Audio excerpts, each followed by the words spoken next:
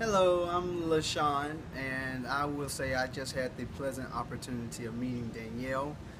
As someone who doesn't believe meetings happen randomly, I would say that this young lady approached me, said some things that God had put on her heart in regards to my business, and without hesitation, it was confirmed to me that a lot of things that she was saying was confirmed by God. And one of those things was the fact that um, I've been asking God for the last, I guess, few weeks if I was still doing what He had asked me to do, and I hadn't gotten an answer yet. And she approached me, told me what God had told her, and that was my answer to my question, was to keep doing what I was doing, and that His hand was still on my business. The second thing that she mentioned was that she felt like I had a big meeting coming up with some influential people that could make a decision on whether to purchase my software.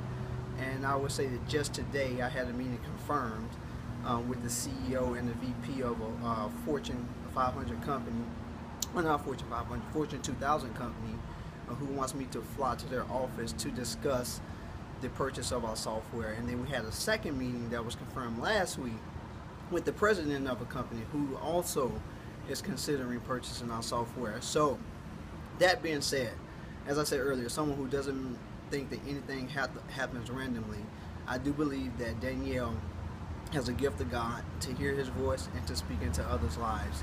And I'm glad that He made our paths cross today.